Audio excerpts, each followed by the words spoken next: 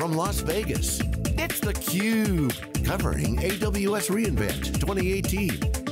Brought to you by Amazon Web Services, Intel, and their ecosystem partners.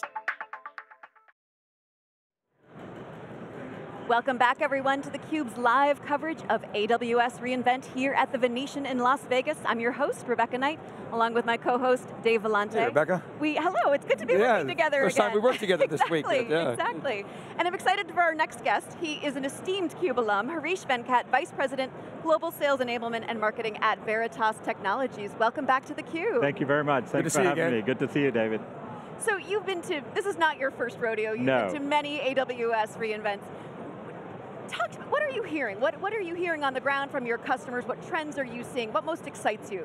Yeah, first of all, it's great to be part of reInvent. Love the buzz here. It's very electrifying. And we're very happy about our partnership with AWS, and we're very happy about the sponsorship for reInvent as well.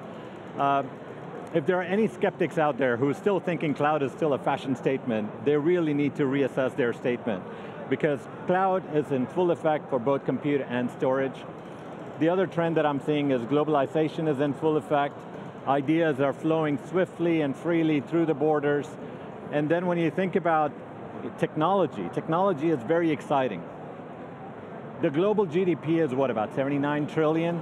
IT spend globally is about 4 trillion, but it's interesting to see the 4 trillion sort of fueling the growth for the 79 trillion. I also think AI, machine learning, deep learning, all of this is going to reshape not only the software industry, but I think it's going to reshape the way we live our lives. And the last thing I'll say is data, hands down, is the new currency for enterprise. Right, exactly. I mean, we keep hearing this, data is the new oil, data is it is the currency. And it's even more valuable. Right. I got a take on this. Okay, let's hear it. So, I can take a quart of oil, or a gallon of oil, I can put it in my house, or I can put it in my car. I can't do both with that same resource. Data, it doesn't follow the laws of scarcity. I can use that same data for multiple use cases. So, my premise is it's more valuable than oil. What do you think? I think, look, the versatility of data is not the same as oil. Oil has very limited purpose, and I think it's important, and we are all dependent on it, but data is so meaningful, the amount of insights you can get, it provides you competitive edge in the industry, it is unbeatable. So yeah, oil, passe, data, modern. Harish, I've had the pleasure of doing a couple of Veritas Solution Days. Of course, I did Veritas Vision last year. You guys have broken that up into multiple cities this year. I did New York and Chicago, just within the last 30 to 45 days. Had some great conversations with customers, some Veritas execs. The conversation was obviously heavy Kool-Aid injection of Veritas technology, your roadmap, your vision, really, really detailed stuff. Obviously a cloud was a piece of that. The conversations here, I'm sure, are much more cloud-oriented. Can you talk about the discussions that you're having, the focus that you have on cloud generally and AWS specifically? Yeah, sure. Look, I mean, data is growing year over year, and customers are still trying to figure out how to manage the data. How am I going to work out the economics of this by leveraging cloud? And this is not an easy equation to solve by no means. And this is where Veritas and cloud service providers like AWS are really taking the market leadership role. And then figuring out how do we leverage the entire data landscape, if you will. So before you even think of cloud, the first thing you want to know is where does my data reside and what type of data do I have? So Veritas is able to provide that visibility of data, classification of data. We provide immense amount of deduplication ratio, which helps with the economics of this ratio, this equation. So I think we provide an end-to-end solution from visibility, classification, deduplication, even helping move application and data to the cloud. And the partnership with AWS is really enabling customers to solve that conundrum that you're talking about. So I want to double click on this. So as a person who understands backup and recovery deeply, working for a company that's their business, and of course you're extending beyond backup, and I understand that, but snapshots, replication, that's not backup and recovery. So when I see something like Outpost is this on-prem infrastructure appliance that AWS is bringing as part of its hybrid strategy. I want to know, how is that going to be protected? Now, of course, they'll talk about the way in which they protect it. But a company like yours has a different philosophy. Your recovery is everything, the whole data management approach. How do you guys think about data management and data protection, beyond snapshots or beyond just replication? Can you explain that? Yeah, so I think the best way to explain that would be to talk about a customer use case. Great. And while several customers come to mind, I want to talk about CIMC. I think it's a perfect embodiment of all the business use cases that we've been discussing so far. Okay. CIMC is China International Marine Container, and they've been in business since 1980, employ about 51,000 based out of Shenzhen in China. And they started their digital transformation in 2017. And what they're trying to do is really achieve three things. One, move all of their business application to the cloud, starting with their strategic ERP, in this case it was SAP and SAP HANA. And the other thing is because they've been around since 1980s, a lot of their processes are outdated, it's very manual, and they had a lot of dependency on tape as part of their backup and recovery. So they want to modernize. So they want to modernize that piece of it. And then the last thing is they wanted a state-of-the-art disaster recovery, which is also required by the local compliance laws in China, where it doesn't matter where your business application is running, they needed a copy of that data on-prem. So they evaluated all the different vendors in the market, and clearly they chose Veritas as well as AWS to solve that business problem. Why? Why did they choose you guys? Yeah, so obviously Veritas is #1 in data protection 15 years in a row. We got more than 50,000 customers. 96% of Fortune 100 trust their data with us. But more importantly, I think it's the partnership with AWS that really helped solve this problem. And let me tell you how they did it. I think that's important. So the first thing they did is they launched an instance of NetBackup in AWS. Gone are the days where you're completely dependent on purpose-built appliance, people are switching over to virtual appliance, and they were able to do that by the partnership with Veritas and AWS. So an instance in AWS leveraging S3 for their media server. 2 days after the data, they moved that S3 data over to S3 IA and eventually to Glacier. Obviously Andy Jassy has been talking quite a bit in terms of increased throughput from S3 to Glacier, which is going to help this cause. And then when you think about how customers are dealing with the transition to the cloud, not everyone's ever going to move all of their application to the cloud. It's going to be a journey with time. But what that creates in a customer environment is you got critical data in the cloud, critical data on-prem, and they're looking at one data protection solution for both on-prem and cloud, and this is where Veritas NetBackup really comes in. Well, I want to ask a little bit about that journey, because as you said, they don't have everything in the cloud. So how, as Veritas and AWS, this sort of three-way partnership, how does that work? I mean, are you sort of hand-holding them? Is it a co-creative process? Can you riff on that a little bit? Yeah, sure. So, just like any other alliance, we start off with a technical alliance. We want to make sure that whatever use case that we're going to the market, and all of those use cases are really coming from customers. We understand customer challenges. We work with different companies and cloud service providers, in this case AWS, to make sure that the solution that we take to the market is completely vetted, there's absolutely no hiccups, we got professional services to help them, to mitigate the risk factors, and two considerations that most customers are thinking about. One is cost, another one is performance. And thanks to NetBackup, AIR, or Auto Image Replicator, we are able to take 2/3 of the network bandwidth out. So you can achieve all of that performance with 1/3 the network. We got incredible deduplication ratio. The storage cost as a result is 50 times less than what you would get. And so back to the two consideration factor, performance and cost, we're able to do that in collaboration with AWS. So I wonder if we could talk about multi-cloud or poly-cloud, as we sometimes call it. So you can infer from listening to AWS that really, it's better off having a one cloud strategy, but as we know, you say you talk to customers, there's no one customer cloud strategy. Customers are made up of, it's like the government, there's multiple constituencies in the company and shadow IT, and so there's multi-clouds. You don't care whether it's one cloud or multi-cloud, you're there to protect it, but I'm interested in what you're seeing. So, what are you seeing, and how are you, because we know it's more than just one, it's not just on-prem and one cloud. How are you approaching that problem?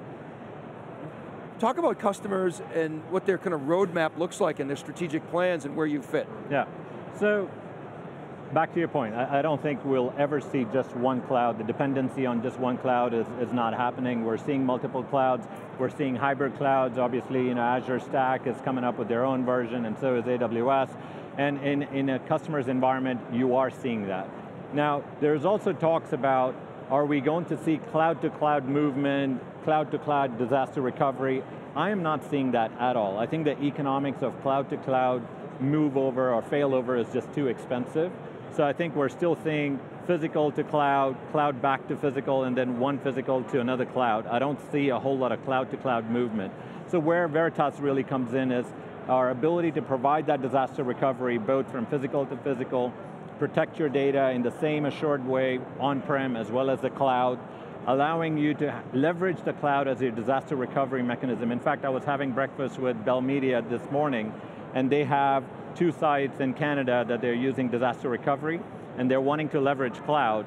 And he's super excited about NetBackup 812, Cloud Catalyst, ability to leverage cloud as a disaster recovery, and with our VRP, which is Veritas Resiliency Platform, to achieve that. So a culmination of all of that hopefully answers your question. Yeah, absolutely, and I think that's right on. You had referenced earlier in your commentary, Harish, that you see some major changes coming for the software industry. And we were talking to Jerry Chen the other day from Greylock, really sharp, former VMware, now he's VC, so he sees a lot of stuff. And he put forth the premise that everything's changing in software development. As a software company, I wonder if you could comment that Amazon is essentially giving all this tooling to create new software apps. But as a software player, how do you guys look at that? How are you modernizing your platform, and what do you see as the outcome? Yeah, so it's interesting, you talked about VSD in New York, obviously you and I spoke about it, and when I talked about 2 things over there, which was really ease of use and simplicity, and that's really where the customers are gravitating. We have to make sure that any platform in the software industry has the 3-click to value mantra built in. You can't be having the green screens anymore. So Veritas has taken the same approach. We're really looking at ease of use and simplicity and 3 clicks to value. So that's a big trend. I talked about AI and machine learning and deep learning. Gone are the days where everyone is reacting to something. Now it's all predictive analytics. How do I garner more information?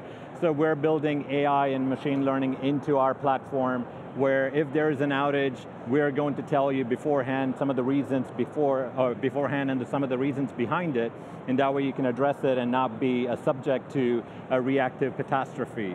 So I think those are 2 big things that I'm seeing in the software-defined storage, and the second thing is just the overall ecosystem, right? So it's not just about standalone value, but how do you collaborate with the rest of the software providers to build a bigger and better solutions. As an example, our relationship with AWS is speaking very highly of that. We're solving bigger and better problems as a result of this. We just announced our alliance with Pure Storage with their data hub architecture. We're able to do data protection with IoTs, which is again another trend in the marketplace, where we can share, protect, and collaborate with Pure Data as well. Well, let's talk about the edge in terms of data protection for the edge. How does the edge, IoT, how does that affect customers' data protection strategies, and what's Veritas' angle there? Yeah, so I mentioned this in Microsoft Ignite because Satya had mentioned this in his keynote, saying that the edge computing, there's a lot of proliferation around that. And it's not just a compute fact, because a lot of data is being generated in that too. So how do you make sense of all of that data? Which ones do you protect? Which ones do you discard? So Veritas has that solution which allows you to sift through all of that data, figure out which one's important, classify that, and then help you provide data protection for the edge computing. Right. I'm thinking about yesterday's keynote with Andy Jassy, a dizzying number of announcements of new products and services, new innovations. And this is really de rigueur at AWS reInvent. Is this pace sustainable? I mean, this constant innovation. I mean, is that sustainable? What's your take? It's interesting you asked me that question, because it's the same concept of, is Moore's law going to be sustainable, right? So far we're seeing that it is. And as a result, you're seeing all these madness around innovation, driverless cars and journey to another planet, AI and ML in full effect, and all of this is going to reshape our future. So far, I'm not seeing any signs of slowing down. As long as Moore's Law is going to keep up with its multiplier effect, I think we'll see better lifestyle and more innovation. Just the amount of patents that we're seeing with new startups is just off the charts. So I'm a big proponent of innovation, and I think this will continue going on. Well, and I think, if I could comment, I think Moore's Law in many ways was one-dimensional. I mean, you had the doubling of performance every 18 months, whatever it is. Now you have this multi-dimensional innovation combination. Moore's Law, fine, but you've got data, you've got machine intelligence applied to that data, and you've got cloud at scale.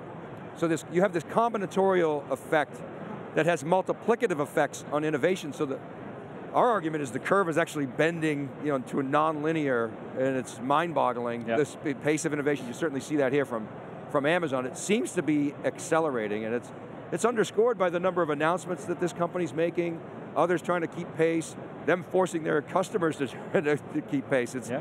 It actually feels like it's speeding up, not decelerating. Without a doubt, and I think it depends on the type of company you're talking about. If you're a startup company, you don't have any of the legacy things that you're talking about. You're spending all of your IT spend purely on innovation. You look at a classy IT spend equation, 85% of it just to keep the lights on and less than 10% on innovation. I think that is mind-boggling to me. And that's why some of these new startups are constantly challenging Fortune 500 companies whose lifespan used to be 65 years, but now it's 16 years, and it's constantly getting down because of this effect that you just talked about. And I think that's a great point. If you're stuck in that 85% technical debt world, and you don't allocate enough for innovation, it's going to be problematic. And so what we see is customers looking at it as a portfolio. We got run the business, we have grow the business, we have transform the business. We're going to deliberately allocate capital to each of those, and hopefully bet on the right things. Without a doubt. I mean, look, at the end of it, as a result of all these different phenomena that we're talking about, it is good for consumers because they're looking at more and more options, better technology, and those sort of fierce competition is always good for everyone, as consumers as well as enterprise. Great. Well, Harish, thank you so much for coming on theCUBE. It was my pleasure. I'm Rebecca Knight for Dave Vellante. We will have more of theCUBE's live coverage of AWS reInvent coming up in just a little bit.